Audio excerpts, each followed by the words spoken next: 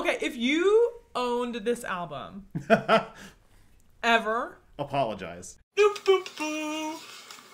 Bloop doop doo. Bloop doop da. Anyway, hi, I'm Michael. I'm Molly. And today we're going to chat about all of the music from 1992 that we know about that we haven't already talked about.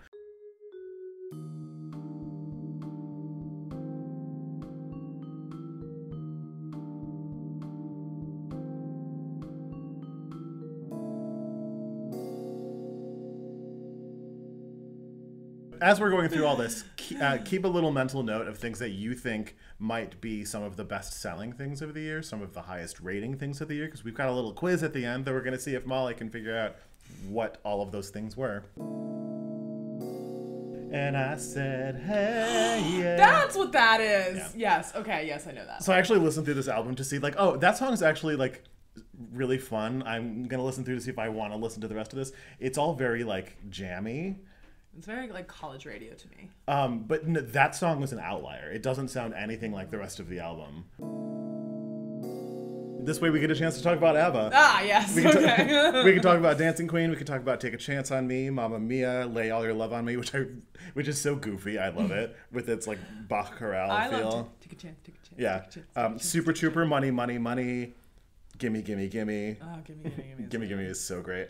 Fernando and Waterloo. I saw a tweet that said this, and it was like a tweet about songs where you have to explain the reference in the song. I think it's funny to think of ABBA, especially this greatest hits album coming out right before, in 1993, Ace of Base coming into the scene. Yeah, so, and I have talked to you about how I think you can draw a direct line from like ABBA to Ace of Base to the Max Martin hits of the late 90s and early 2000s. Which has Rooster on it. But I feel like Alice in Chains is one of those bands that was in the grunge invasion of rock radio, and I just feel like they were just kind of there, but I would never have called myself an Alice in Chains fan. Yeah. But like all the radio songs, I knew all the words too, because they were just on all the time. Yeah. Which includes Why and Walking on Broken Glass. I actually looked at this album too to see if I wanted to review the whole thing. I'm like, no, this is just the hits album. I've told you about how I used to work in a Chico's clothing store, and that song was like on the Muzak in the store, and so I would hear it about like 7 or 8 times a day. I hate that song. I really hate that song, and I know we're supposed to be talking about I love this blank. I love when that song ends. I remember Walking on Broken Glass, my cousins and I always talking about how it reminded us of someone playing golf, because of the way that the plinky piano kind of sounds like a golf club hitting a golf ball. Which includes Achy Breaky Heart. One interesting thing that I learned about Achy Breaky Heart, it's a cover. Yes. And the original came out just like 4 months before. I listened to a really interesting thing about Achy Breaky Heart, which basically it talked about the guy who wrote Achy Breaky Heart. He was like writing country songs and like sending them off to like Nashville studios to see if he could sell them. That one little band recorded Achy Breaky Heart, and then I guess somehow got into Billy Ray Cyrus's producers probably lap, right? Yeah. And he recorded it, and it became the hit song of ever. And like, so this guy is like this songwriter who's like a nobody, whose name nobody knows. I can't even remember it from the story that I had heard about it. He's like a gazillionaire. Yeah. We have to talk about like how intensely this song took over the world. Mm-hmm. I think if it were not for this song and some of the Garth Brooks huge hits, I might have come to like country music earlier. Oh yeah, totally. And I also think this song definitely embodies like the worst of popular country music. Yeah. But on the other hand, it did ignite an entire line dancing craze that swept the nation. Yeah. Which includes No Rain. I love that song, but I think I'm sick of it. I actually really love the song. I could see getting sick of it, but I think I have not ever gotten sick of it because I don't really hear it that much. My parents had the album. Also, if we're talking about Blind Melon, we can talk about the music video for No Rain. The bee girl. The little bee girl, and it's so sweet at the end when she finds her bee people. Yeah. It's a fun video. It's like, it is, for a one-hit wonder, it is an iconic music video. I would put it in like the top music videos. Yeah. Which includes Finally. At one point, I was trying to remember the lyrics to this song. Because this is that song that like you hear and you know the melody, but you don't know the words because it's just like it's on in the club or whatever. Not that I was ever a club goer. Because I know that Finally It's Happened to Me right in front of my face, and then like da da da da da da da. I can't remember. I just cannot hide it. But I couldn't think of that. So in my head once, I was thinking, finally, it's happened to me right in front of my face and my salad. If you get that reference, comment. Don't have to say what it is. Just comment that you got the reference and no cheating. But now in my head, that's permanently what the lyrics are to that song, and I can't get away from it.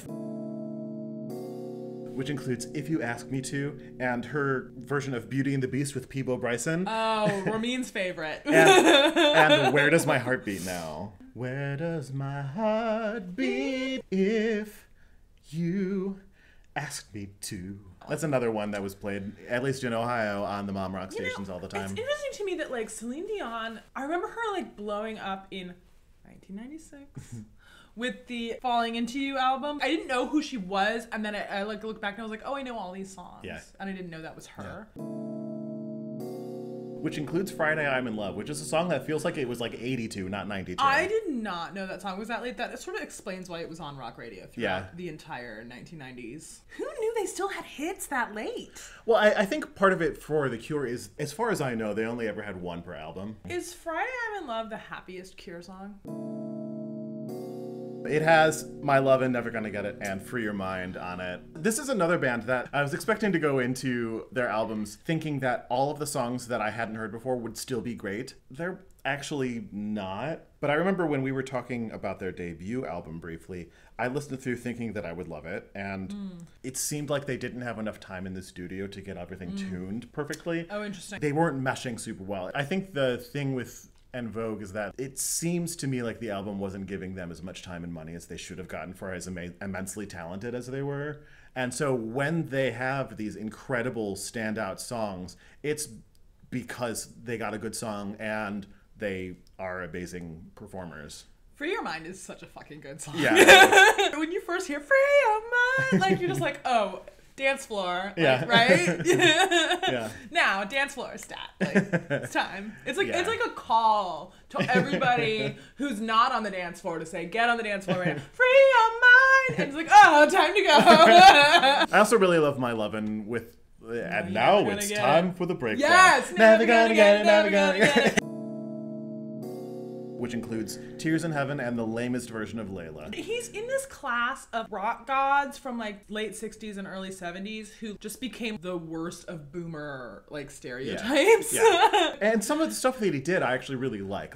Derek and the Dominoes, Layla, fantastic. I didn't know until just a couple of years ago that it was actually Eric Clapton who played the guitar solo on While My Guitar Gently Weeps by the Beatles.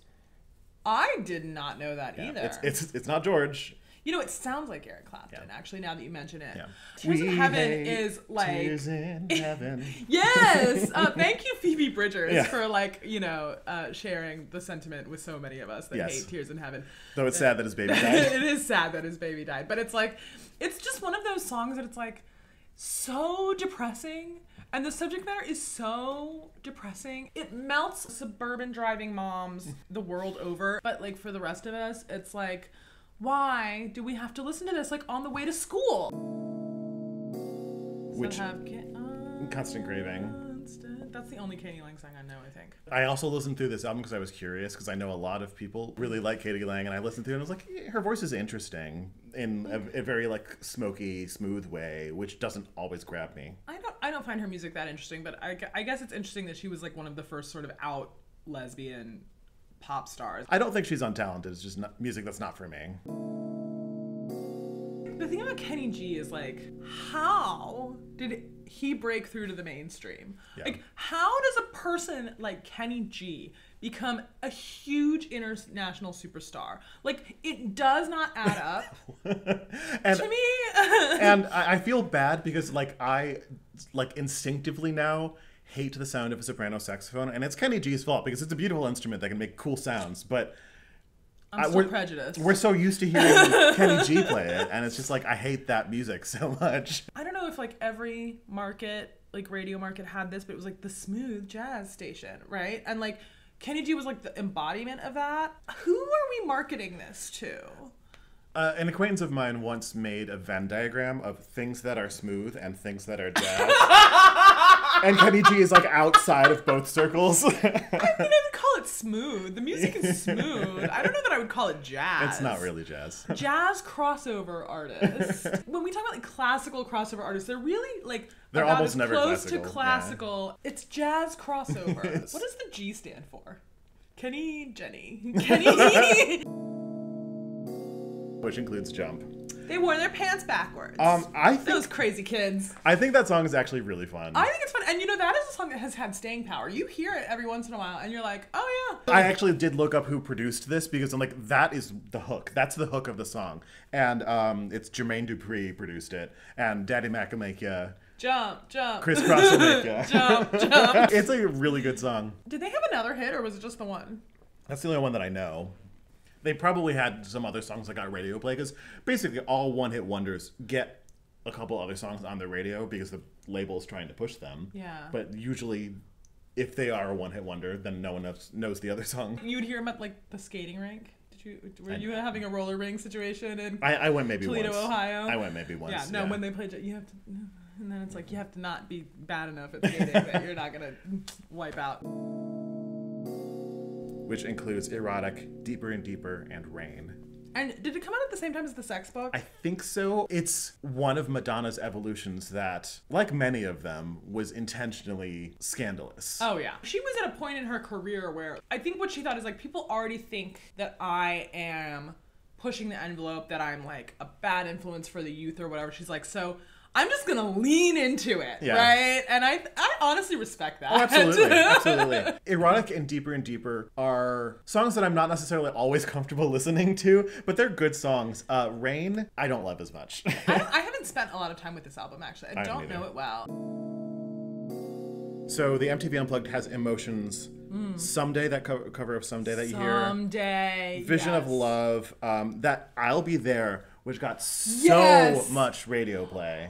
I actually heard that before I heard the Jackson 5 version. Yeah. And it's good. I think she does a really good job with it. Great. Yeah. Yeah. And like the Jackson 5 version is also incredible. Mariah Carey's an interesting person to me because she obviously was such an extraordinary singer. She had everything going for her. You know, it's kind of iconic actually that she just like makes $1 million or a gazillion dollars a year off of royalties from All I Want for Christmas Is You and like Which does is 93. Not have to lift a finger. Yeah. We talk about her as a great singer, but she also wrote a lot of her own songs. Yes. Which includes her cover of Passionate Kisses, which is the one that you hear all the time. But not the one that you hear all the time if your dad is Mel Pinson. Yeah, I don't know that I necessarily care for Mary Chapin Carpenter, and maybe I just have a prejudice against her and her cover of Passionate Kisses. I've talked a lot about how my dad is a big music head and how he loves music, but I would say that his favorite song is Passionate Kisses, the Lucinda Williams. Yeah. It's the song that you hear him singing to himself, like while he's doing the dishes, like all the time, to this day. And Lucinda Williams.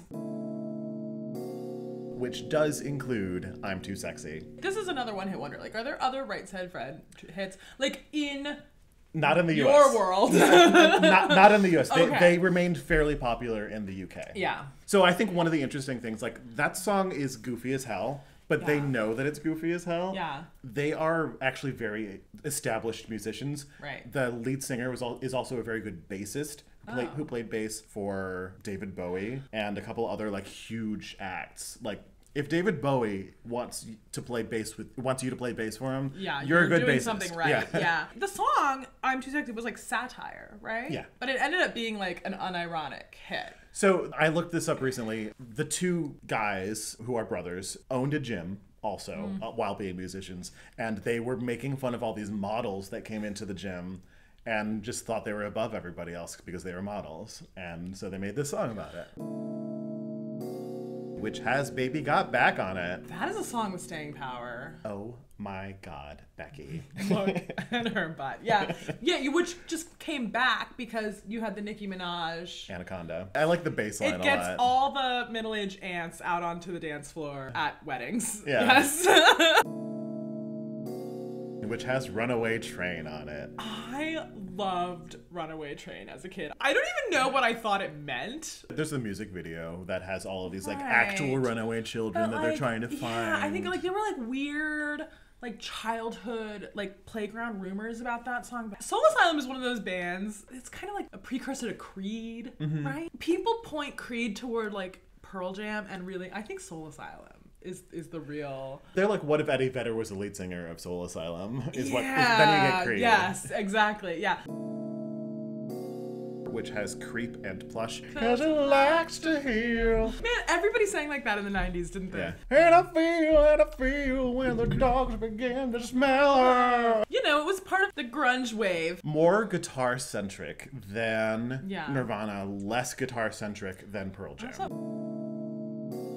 Which has Ain't Too Proud to Beg and Baby Baby Baby. Baby Baby Baby got more radio play because it's kind of tough to play Ain't Too Proud to Beg too much, but that song is so good. I love Ain't Too Proud to Beg. One of my favorite songs in 1992. It's such a good song. That's it for popular music albums. There isn't anything in classical music that I really resonated with, but there is a musical, a Broadway musical that came out in 92 that I really love. But it's sort of interesting to talk about it as a musical that came out in 92. It's William Finn's musical Falsettos. Falsettos is 2 of the 3 one-act musicals that he had written before that. It's parts 2 and 3 that work together as a story. Even though I tend to say that I don't really like any musical theater after the 80s, this is one exception, but this musical never got really huge because it's too weird. It's weird to put 2 parts of these one-acts together because they have different casts. Like, well, they have 2 extra people who are only in the second act of the full musical. All right, so let's move on to the game now.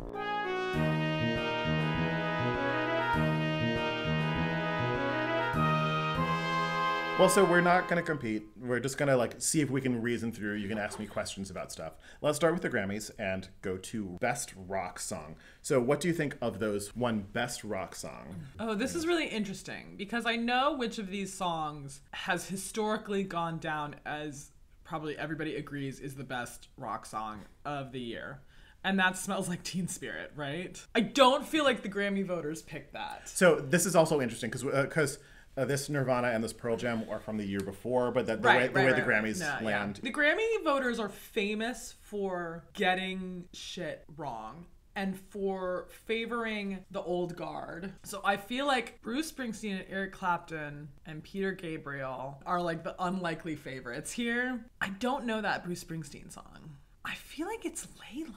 It's Layla. Are you kidding me? It's the Unplugged Layla? One Best Rock Song over these. That is so horrible. Interesting one to go to next after that. Best Hard Rock Performance with Vocal. What do you think? You know, Guns N' Roses' Live and Let Die. It's clearly not the correct answer, but I feel like it could be the one that wins. I feel like Red Hot Chili Peppers because the musical difficulty of it is really interesting to me. I'm gonna say Red Hot Chili Peppers. That's it? Is it really? Okay. Yeah, they got a Grammy for that. Best Rock Performance by a Duo or Group with Vocal. Oh, it's interesting that En Vogue is under rock performance Yeah. because it had a guitar in Yeah, it. especially For Your Mind does, yeah. But we know how Grammy voters feel about black people.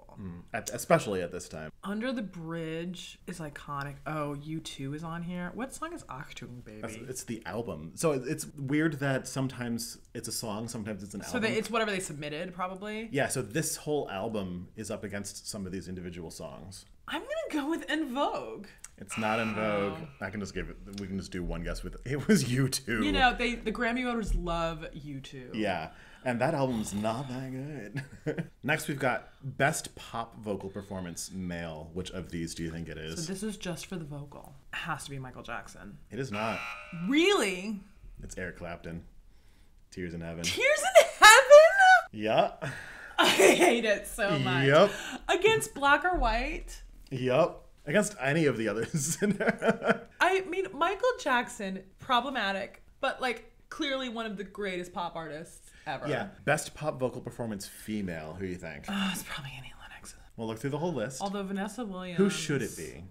It should be Mariah Carey. Mm-hmm. I could see them awarding Celine Dion. I feel like it's Annie Lennox. It's not. It's Katie Lang. Oh my god! It's a lot of weird choices this year in the Grammys. It's every year in the Grammys. True. Come on. I should just pick the worst song from each list, and then that would be the winner. Well, will that work for Song of the Year? What do you think? Oh, is it Achy Breaky Heart? No, I bet it's Beauty and the Beast. It's not. It's Tears in Heaven. Take a crack at album of the year. So is Beauty and the is that the soundtrack? Disney, yeah. No, but is it like the full movie soundtrack? Yes. Eric Clapton Unplugged. We're getting it now. That song Tears in Heaven was everywhere. Record of the year. Which is the recording of the song. Yeah. So Yes. it's for the performances and for what all of the producers are doing and recording people. Yeah, it's an Eric Clapton sweep. I think it's Yeah, Tears in Heaven. It is. It is so bad. Yep. Best selling. Okay. Best This is selling interesting. albums of 91. I'm gonna go right in with Nirvana, Incesticide. Nope. No, not on the list at all. Eric Clapton Unplugged. That is there. Okay, so the real test of my everybody had this album theory, Is if everybody had the album. Gin Blossom's New Miserable Experience. Everybody did not have this album. Fuck! Oh, Madonna Erotica. Also not this one. Really? The controversy did not sell. Sex does not sell, is what you're telling me. Ladies and gentlemen, sex does not sell. This just in. I don't think any albums of hers did really well other than the Immaculate Collection. I was gonna go to this one, but then I got distracted. Garth Brooks' The Chase. That is on there. Also, is Billy Ray Cyrus on this list? Garth Brooks is Yeah. number 6. Put Billy Cyrus on there. I bet it's number 1, isn't it? Billy Ray Cyrus is not number 1. It is number 7. Get back to Middle America, Molly. Come on. ABBA Greatest Hits. Yeah, that's up there. The thing about the 90s was that you didn't have streaming. If you liked a song, you bought the whole album. I'm tempted to say Right Said Fred, I'm Too Sexy. Everybody wants to put that on at their birthday party or whatever. And same thing with My Anaconda, right? Sir Mix-a-Lot. Don't underestimate the power of the novelty song. I think you're right. Okay, but actually, in Vogue. No. Okay, fuck, Molly, what are you doing? I'm picturing the Katie Lang album sitting on my Aunt Jean's boombox 5 CD changer thing. And it's making me think, wow, the power of suburban moms. Katie Lang! I'm gonna say no. No Katie Lang. Oh, the Bodyguard soundtrack. That's on there. It's number 1. That's number 1. I Will Always Love You, Molly. Of course, Molly. Kross. No. Oh, you know what? Blind Melon. B-Girl. B-Girl. B-Girl. She was on the cover of the album, too. Oh, Michael. Celine Dion. This is a stupid game and I hate it. You're going to kick yourself when I start putting this up. Am I going to kick myself? Like, are that many people buying the Mariah Carey Unplugged album? Is that what you want to guess next? I don't know. Think about her cover of I'll Be There. Okay, fine. Put it on there. It's on there. Automatic for the People. That is on there. Maybe it's 10,000 Maniacs. It is not. Is it your girlfriend, Tori Amos? It's not. She never sold very well. I will shit a brick if it's Kenny G, if he's on that list. Michael. It's number 5? Okay, if you owned this album, ever, Apologize first, but then, like, explain to me why you loved it so much. I just want to hear what about this album made you want to go to Tower Records and pay probably $10. Or Sam Goody or Yes. what's the other mall one? And like have to get the fiddly plastic cellophane Yeah. off. Unless you learned the trick to do it on the side of a table. Do you ever learn that trick? And now it's too late. Annie Lennox. It's not Annie Lennox. TLC. It's not TLC. No, I should have known that. I shouldn't have guessed TLC, but I think it's Mary J. Blige. It's not Mary J. Blige. Oh, okay, then maybe it is freaking Soul Asylum. It's not Soul Asylum. It's Sir Mix-a-Lot. It's not Sir Mix-a-Lot. It's Right Said Fred. It's not Right Said Fred. Who on earth is it? ZZ Top's Greatest Hits. This next one's going to be the toughest one. Is it surprising? Yes. Four Non-Blondes. It's not for non-blondes. Alice in Chains. I'm not just going down the list, I promise. Okay, it's neither of those. It's Mary Chapin Carpenter. No. It's not PJ Harvey. I don't think it's The Cure. My eyes keep drifting toward Neil Young, and I feel like it's not that, but is it Neil Young? That's No. not. If you're hearing any weird noises, it's my upstairs neighbors and their creaky floor. So there's only 2 songs left here. I don't think either of them are good options, but I guess it's Stone Temple Pilots. It is. It's Stone Temple They Pilots. outsold Nirvana? Yeah. How is that possible? Don't know. It's so wild. If you owned this album and not Nirvana's Incesticide, I would like to hear why. Billboard Hot 100. This is for the full year. Yeah. Billy Ray Cyrus, Achy Breaky Heart. #1 song of the year. It was not #1. #2 song of the year. It's 15. What? Red Hot Chili Peppers, Under the Bridge. Oh, there's 2 Michael Jackson songs on here. Okay, put both of them up there. Which one first? Black or White. Black or White. When we first met, girl. What's number 14? That would have gotten you a strike. No way that it's Billboard Hot 100 and there's 2 Michael Jackson hits and they're not both in the top 10. Well, the other one, Remember the Time, that also would have gotten you a strike. I'm out. This is the Hot 100 for 1992. Yes. Michael Jackson had way more staying power than most of the rest of these. Those videos. There's no way those were both not #1. I mean, they were both in the top. They were both 11 to 20, which is still a lot. It's still, and they probably floated into the 10. They just didn't stay up there long enough to. Okay. So really, that's what it's about. It's about not getting into the top 10. It's about staying there for a significant portion of the year. having the most plays for the entire Song of the year. summer shit. Mariah Carey, I'll be there. What? Let's go for the lowest common denominator. Criss Cross Jump. This is number 3.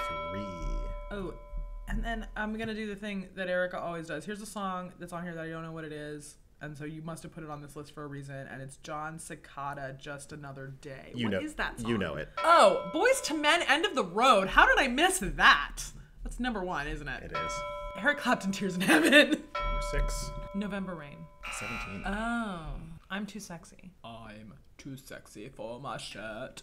Too sexy for my shirt. He like invented vocal fry. I don't think that's true. Vanessa Williams saved the best for last. Sometimes the sun goes round the moon. It's number 4. Think about moms in minivans driving their kids to school. And Vogue. My lovin'. Baby Got Back. Number 2. I'm gonna go with Life is a Highway, thanks to its frequent car commercial power. That was 18. CeCe Peniston, Finally. Oh, 20. that's all the way down there. Okay, Yeah. Color Me Bad. This song I don't know. Can you guess the number 5? I love your smile. That song's everywhere. That's hooky. Like, that's a hooky That's a good song. hook. Yeah, let's go with that one. That's not it. Which one? Is it the hair metal band Being Soft, or is it TLC? I feel like TLC, their early stuff didn't hit as hard as Crazy Sexy Cool did. But I think that might be our being teens in the early 2000s bias. No, but I also think, I've watched documentaries and stuff about them, and it was they were doing good, and then Crazy Sexy Cool came out, and then they exploded. Mm-hmm.